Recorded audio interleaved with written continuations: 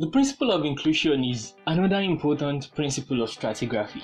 In fact, to my opinion, it looks like it is an opposite of the principle of cross-cutting relationship, which I've discussed in previous tutorial. The principle of inclusions states that inclusions that are found in a rock are always older than the rock they are found in. Inclusions generally refer to fragments of rocks found in another rock. Inclusions in sedimentary rocks are referred to mostly as clasts, while inclusions in igneous or metamorphic rocks are referred to as Xenolith. Our inclusions formed in sedimentary rocks.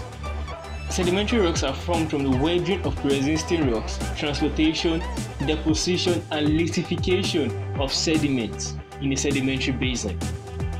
Clasts are formed when large rocks are not completely broken down to smaller size because of their resistance to weathering, and then they found themselves deposited alongside other weathered sediments in the sedimentary basin.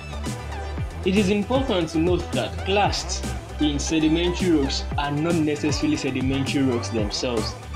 Clasts are mostly igneous or metamorphic origin. If you have heard of classic sedimentary rocks, then you can easily relate that yes, they are sedimentary rocks with a lot of clasts.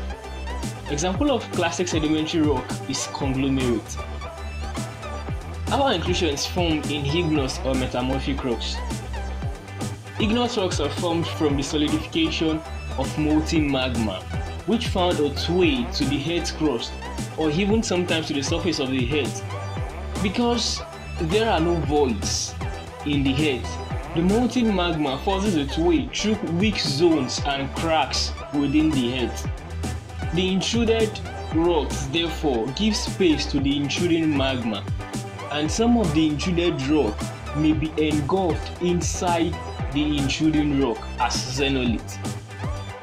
Incomplete digestion is a common term used to explain the formation of Xenolith. It means intruding magma did not completely dissolve the rocks in its path. Long after the formation of this process, metamorphism may set in, and hence Xenolith in metamorphic rocks. If you want to learn more about the formation of rocks, subscribe to this channel and check our videos. Now let's take a quiz about Xenolith. The first question: what is the difference between Xenolith and Xenocryst?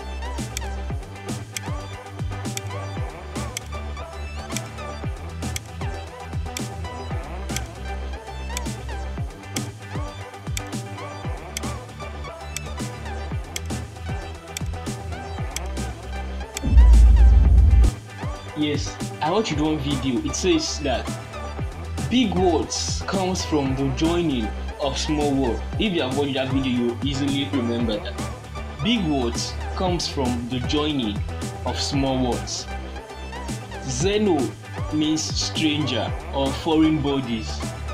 You must have heard of xenophobia, the fear of stranger. And lit means rock. Christ means crystals, which are minerals in geology. So Xenolith means foreign rock, while Xenocryst should mean foreign minerals or foreign crystals. So I think that goes with our option C. Xenoliths are fragments of rock engulfed in another rock, while Xenocryst are fragments of minerals engulfed in another rock.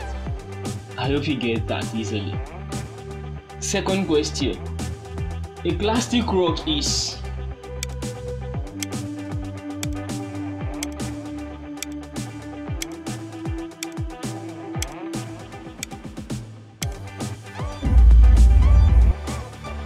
if you choose A clastic rock is a rock formed from rubber and plastic debris.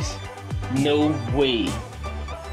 C, a rock formed from melting of sand and sediment. Nah. And D is another name for sedimentary rocks. That's partially true, but that is too general. Sedimentary rocks can be clastic, yes, they can be evaporite, and they can be carbonate. So saying clastic rock is another name for sedimentary rocks is too general. So our answer should be B, a rock formed from lithification of transported sediments. I found a third question on the internet. Which statement includes two central ideas about Xenolith?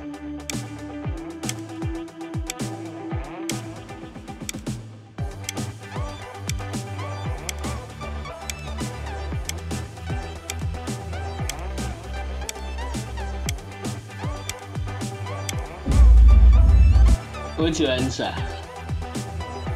Well, if you choose A, Xenoliths exist only in igneous rock. They can exist in metamorphic rock, so don't let us read further. B, Xenolith and Xenocryst looks like sand. No way. Don't let us read further. C, Xenoliths are usually formed by magma. Yes, and are encased in other rocks. Kind of.